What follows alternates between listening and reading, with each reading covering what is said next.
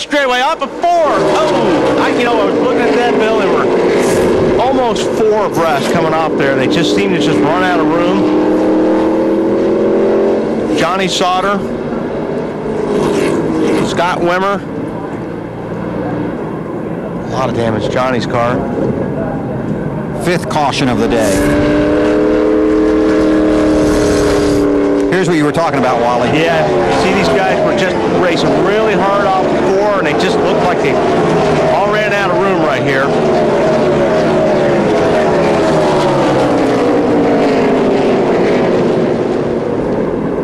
Jeff Burton and Augie Vidovich got out of town just in time. See Hatch and Lewis Jr. there in the middle. Looked like the 14 car really came up on the 25 car that really started the 25 car wiggling.